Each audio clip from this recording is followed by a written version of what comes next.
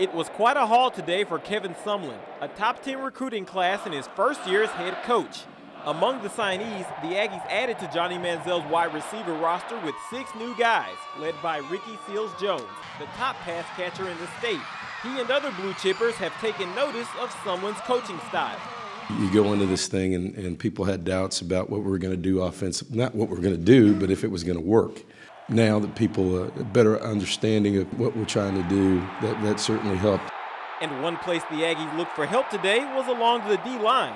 Defensive end DeMontre Moore is headed to the NFL draft and won't be causing havoc in the SEC next year. The A&M coaching staff was sure to get that memo. This is a line of scrimmage league. Those guys in the front, to me, are where we're going to need to make the steps to become that team that we want. They'll need those steps because up ahead are some SEC teams that reloaded on signing day just like A&M.